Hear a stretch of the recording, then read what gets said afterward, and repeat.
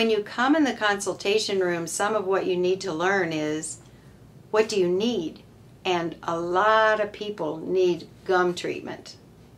Given the fact that I was a dental hygienist before I became a dentist and a dental hygiene teacher, I have a big hygiene prevention orientation. I'm very thrilled that within the last year, a new test has been put in our office. Not too many people have this test. The sales lady told me that in Ohio there are less than 70 people that have the test. And what it does is, when the patient gives them a sample of saliva that is tested at this company in Brentwood, Tennessee, they send back this bar graph that shows us high, medium, and low risk bacteria.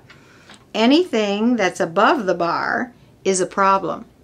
And you can see this particular patient has 3 populations of bacteria that are above the bar that are causing the gum disease that they display.